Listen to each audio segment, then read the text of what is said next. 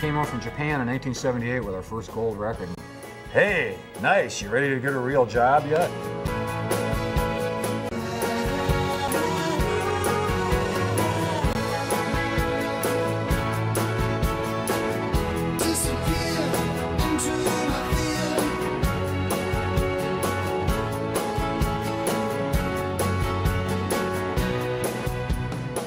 Any drummer out there doesn't recollect that John Bonham was, and probably still is, the greatest rock drummer ever born, then they're lying. All of them have this little bit of a manic kind of animal little streak in them, which is kind of the nature of the beast with what they're doing. They're hitting things for a living. It's too hard, man. Too much respect for drummers. Frankie, he could never play bad. Even if he tried. Even if you put a gun to his head, he couldn't play bad. I'm playing drums with, I have to be able to lean on them. I have to be able to rely on them. I have to be able to trust them. If it's not coming from the drummer, you're dead. You're dead meat. Without the drummer, there's no rock and roll. There's nothing. Thanks, that was great. All right, yeah. I left and he goes, that's your guy. There's that element to your gig that you really have to wrap your head around. I mean, you're not going to be the star of the show. Image is everything, and talent is... Every band is faceless. There's no heroes anymore. But out of all the guys, you were the only guy who hit a rim shot when I threw my hand up. And I said, that's the guy. Basically, everybody I played with was a legend. And I saw Ringo Starr, and I thought, I want to be in the biggest band in the world one day. I want to do what he does. Ringo Starr, the most overrated and underrated drummer of all time. I've been taken off from my dad and Buddy Rich. You can actually do Buddy Rich's licks? Yeah. I went down there and just started jamming, going crazy. Well, they secretly came and asked me to join their band. If you're not going to perform well on any job, you can be replaced just like that.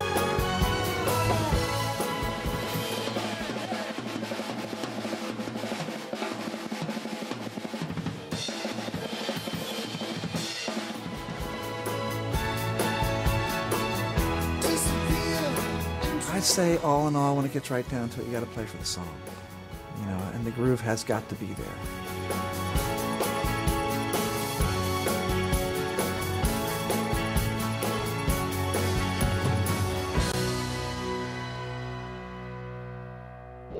Everybody, welcome to the 2014 Chicago Vintage and Custom Drum Show. Jim Messina here for Vintage Drums Talk. And that's a terrific documentary you were just watching, wasn't it?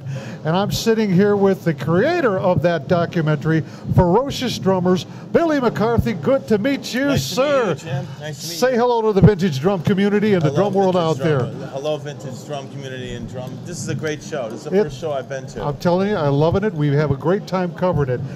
This documentary, I tell you, when it was presented to me, was very interesting because it seems to be an ongoing project with you. Is that true? It is an ongoing project. I mean, I've been at this documentary now for about a little over almost 6 years. Is that right? It's a long haul, yeah. Because when I first got the original idea back in 2008 and I started, I thought of this idea. We had cable television coming to us. We had, everybody was coming to us, but then all of a sudden reality television kicked in. And then, things like Billy the Exterminator and A&E, and next thing you know, it's like, well, this is a great thing, because we originally intended to make this as a series on like A&E or something like that. Okay. We highlighted each generation of drummers.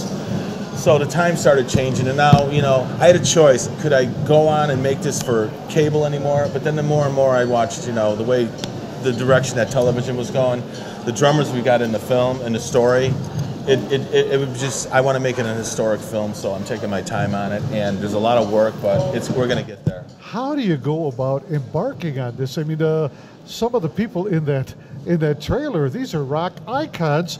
What do you just call them up and say, hey, you don't know me, but I'd like to talk to you? Well, it was actually kind of a snowballing effect. Okay. So when I first had the idea, the first guy I actually contacted was legendary producer and engineer Andy Johns. Mm-hmm. And he's done Led Zeppelin, Rolling Stones, Cinderella, you name it. And I said, Andy, I got this idea about a documentary on drummers. I don't mean like how you hold your sticks or what kind of technique you got or what kind of drums you play. I want to get inside the character and the personality of the drummer. He said, well, that sounds like a brilliant idea, you know. He was from England. He says, but, you know, I've done a damn many of these things on VH1, and, you know, I don't want to do any more of these, but I'll do it for you because I like you. He says, here, call Carmine up. Carmine Appice. Yes. Now, I was frightened when I said, call Carmine. I said, are you kidding? I'm not going to call Carmine. That guy hates everybody, right? You know, I was intimidated by him because, you know, I never met Carmine before. I just know he's a big, brawly drummer.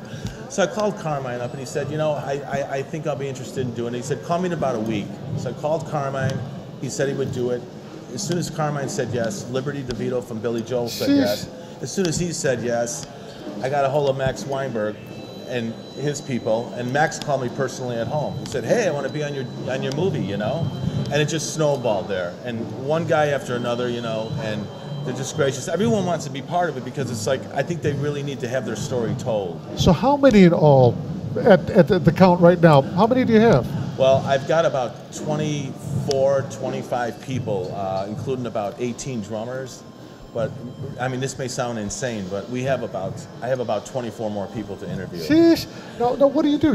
This has got to be a costly venture. I mean, are you going to them to interview them at their homes or studios or what? Well, we did 3 locations. We did New York, we did LA, and we did Chicago. And then we also did like some other remote stuff. We do go to some of their homes. I just got back from Hal Blaine. We got back, we did him in Palm Desert about a few weeks ago. And you are doing the actual interviewing yourself? Yeah, I'm doing the actual interviewing myself. I was a signed artist. I was on Atlantic Records. I did 3 albums. I played with some pretty good players out in Los Angeles. I was briefly in a band with Izzy Stradlin from Guns N' Roses. I played with CeCe DeVille. I played with a lot of people back in the day when I was coming up. But in no means am I a household name drummer. So when these drummers, when I called them, I never mentioned what I did. I just said, I was a recording artist and I was a drummer. I understand drums and drummers. And I think they just said, okay, they're going to be asking some okay questions. And we just rolled with it, you know.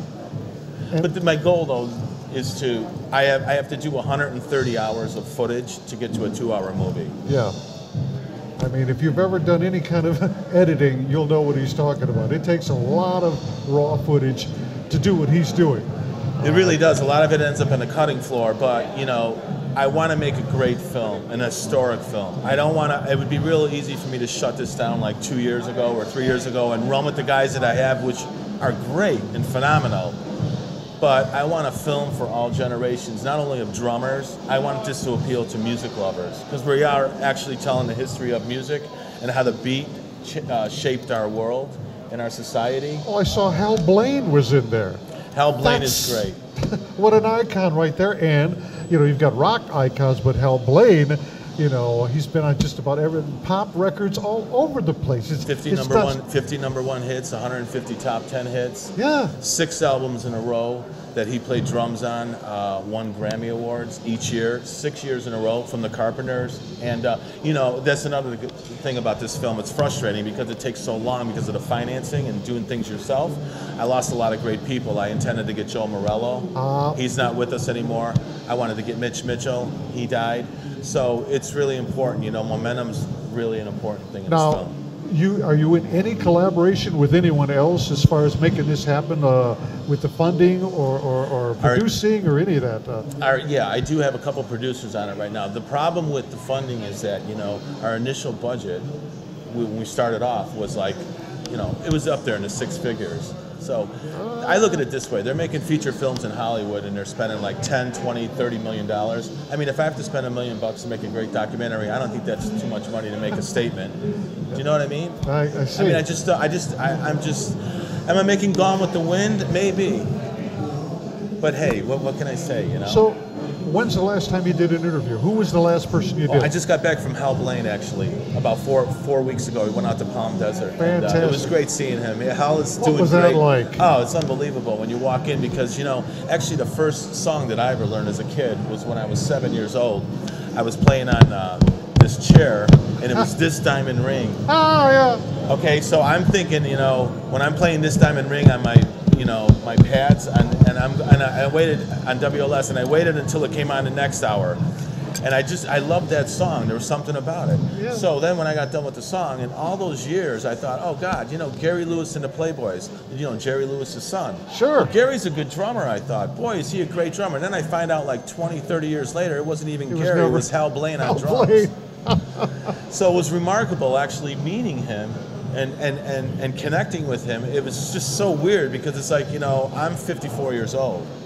And when I first started playing, that was over like 48, 47 years ago. See? And now I'm sitting in this guy's house talking to him. It was remarkable. And he's just the kindest guy. It's a dream come true, isn't it? And he's the kindest guy in the world. You know, you see musicians all the time. They walk around with the attitudes, you know, yeah, this and that, you know, I'm cool and this and that. This guy's a giant, and he knows, you know, he knows how to treat people, and it's great. I see in the trailer you interviewed our own Bunny Carlos. No, I say our own because I view Bunny in the vintage drum world. Okay, that's how I relate to Bunny Carlos. But what was it like interviewing Bunny? He's another one, you know. I mean, I didn't really want to tell Bunny, you know, hey, listen, I got to tell you, you know, I'm the biggest fan of you, you know, because I don't want to make him like, hey, groupie boys here, you know, doing an interview. But like, I showed up at Bunny's house in Rockford, and he's got that whole barn going on with all those vintage drums up there.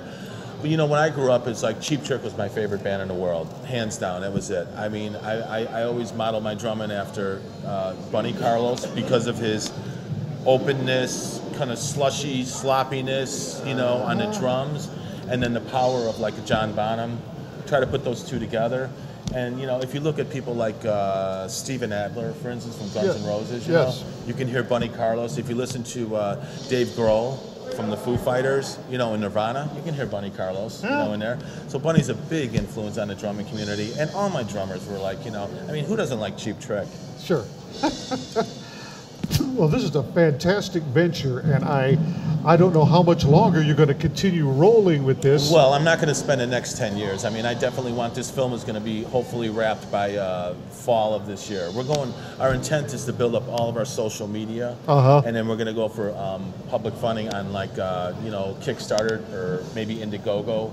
Because, you know, we're rounding up. We got great sponsors behind us. We got Zildjian at the board, and we got a number of drum companies that are backing us right now. So we get our social media up, we'll be able to finish this. I hope to have the film wrapped by fall. And it's just a matter of time, isn't it? It's going to happen. It's coming soon. Yeah, it is going to happen. I mean, it's like everything takes time, you know. And you know, I mean, some movies take like 10, you know, 12 years. Look at Denny Tedesco. He did The Wrecking Crew. Right. And he started that movie in 1996. Now, I'm not saying I'm going to be here in like 2018 and still be talking to you about, you know, picking up drummers. But the great thing about our film, though, is that we have all these big name guys in there, but we are going to start calling for submissions from ordinary drummers around the world. I want 10 drummers that, you know, are firemen, cops, carpenters, painters. When they get done with work, they go home and play their drums. That's the thing, because drummers are all alike. We're all in one community. Right. So it's not only about the big guns in the movie, it's about the ordinary people too as well. You know, I'm going to get everybody involved in this movie, and it's all for drummers, because, I mean, no one knows anything about the drummers, you know, right? Yeah, your favorite bands. Right. Well, you're letting them know with this movie in a ferocious way, Ferocious Drummers documentary, is that what we're calling it? Yeah, it's Ferocious Drummers, the documentary, and you can go to ferociousdrummers.com, and we also have a Facebook page. And if you like our Facebook page and share with your friends, that's even better. We've got a lot of great promotions coming up, and we're going to be giving away a lot of product. And it's been wonderful coming to this show because, you know, I wrote a book in 2004. I didn't know if you know that. I was a published author. I did look that up online. Well, this is interesting, folks. Now listen to this. We're going to jump over to a book now. Check this out. Well, no. The reason I mentioned the book, though, is just because when I used to do these things at McCormick Place in Chicago for my book, I miss these conventions. This is a great excuse for me to actually come to a convention now, especially with the love of my life, drums. So, you know, the book world is like, you know, I mean, that was fun, but it's a little bit boring. You know, this is excitement to me, and it's all about the story. You can shoot whatever you want, but if you don't have a great story, you know, and coming from great storytellers like a drummer, All you have to do is let them talk, and there's the story. I They're mean, so prolific, too. somebody just has to do it, and you're doing it. Well, I hope I'm doing it, and I'm gonna. My goal is to get it. I got a lot of great support out there, though, and really excited to. You got support from me, Billy. Thank you, Jim. I'm telling you. Thank you. This is the great Ferocious thing. Drummers, the documentary, Billy McCarthy. We're coming to you from the Chicago Show 2014. My name's Jim Messina. It's an honor for me to be here with these folks this year at the Rebeats Cafe. We've got more coming for you. Stick around. We'll be right back.